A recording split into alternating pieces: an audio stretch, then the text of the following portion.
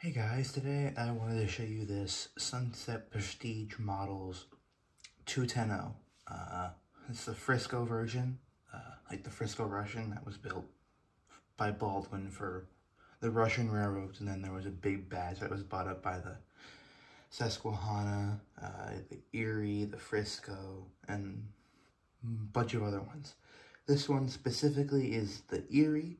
As you can see by marked on the box, it is factory painted as well. I got this locomotive very recently, and I wanted to do a conversion to the Susquehanna, because I have a Susquehanna diesel, but I don't have a Susquehanna Erie anything. So I wanted to do that, so it kind of matched it. You know, I had two engines from the same railroad, and I could kind of put them on the layout together and run them. So that's why I got this one, but you can see the box has some interesting wearing, where someone must have left it under a box. So, here we go.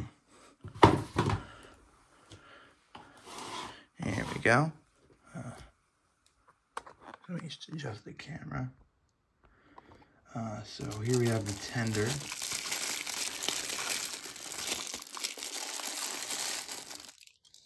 So I believe this is a smaller tender. I saw pictures that looked like it had a larger tender, but I don't know. It's got some Katie. It's got a Katie on there. Nice tender. No sound holes, which is surprising because I believe this locomotive was made in the early 90s. Maybe just they didn't. I don't know, but doesn't matter. It's a nice paint job. I always like the little Erie emblem. It looks nice. Here we have the locomotive itself. Very nice.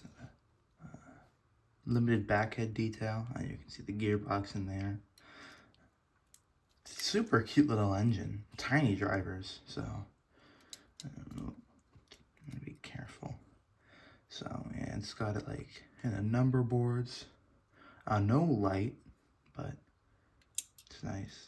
No sound cam. This is made in Korea. I think it was made by like SMI, and that's what I saw online. I haven't seen that brand before, but really nice engine. I'm gonna put it on the track. I'll be it. So now that I have this on my layout, you can see it looks very nice. With these Sunset Prestiges, I think they run very well. I have a K4 behind me that has a redone boiler by Sunset Prestige, because if you've ever seen one of those and you know anything about K4s, you know it doesn't look like a K4. It looks like a K3 almost, but I digress. This locomotive is very small, I find, like, comparatively. If I get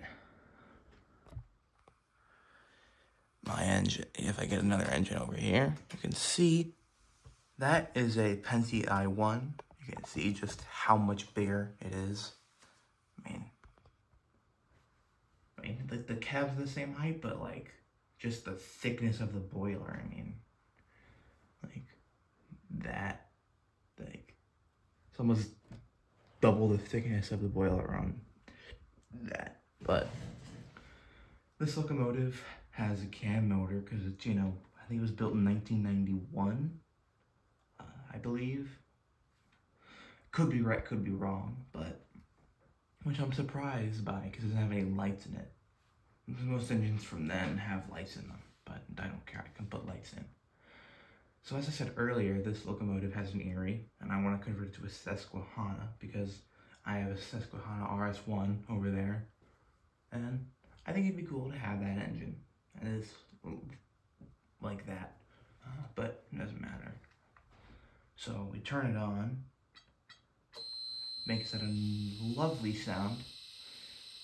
So a few videos ago, I got a comment on one of my videos about how running this train, or trains like this without decoders on a DCC power pack, is not good for them. Now that is somewhat true, it's not entirely true. If I leave it like this for hours on end, yes, the motor may burn out or overheat and seize up. But if I'm running it, it should be fine, unless I'm running it for hours on end. Like if I've run some of these for 40 minutes just in a loop, and nothing has gone bad. And I know on the older ones like that I won with the original motor, which was a big old Pitman, I think. Though that would overheat, but with these newer can motors, I mean, it should be fine. I mean, if like it's shorting, like I had an engine that I left that was shorting, so the power pack didn't turn off, which was annoying, so I left it for a few hours. And the motor was crispy, to say the least. So I'm not too worried about it, but I might just give it like a little one, but I don't really care. So let's see how this thing runs. So how my track is set up, when I have the forward set on the Digitrack, so it looks like that.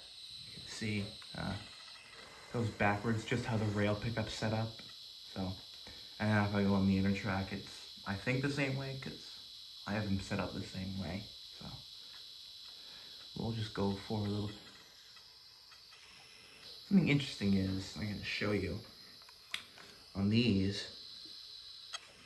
It doesn't move till 9, which I never understand why. You can see there. Oh, sorry about that. Just have a little bit of rubber bottoms on this. A little bit noisier in reverse than it is going forward. But I mean, look how that runs super smoothly.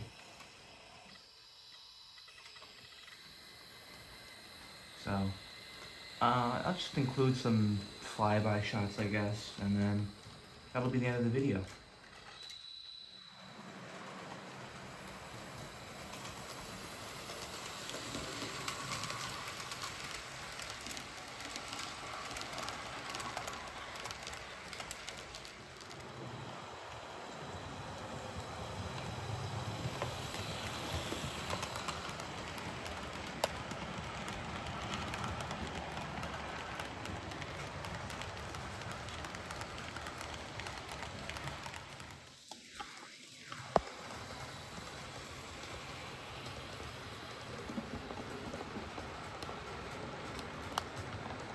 Thanks guys for watching, and I'll see you in the next video. Bye.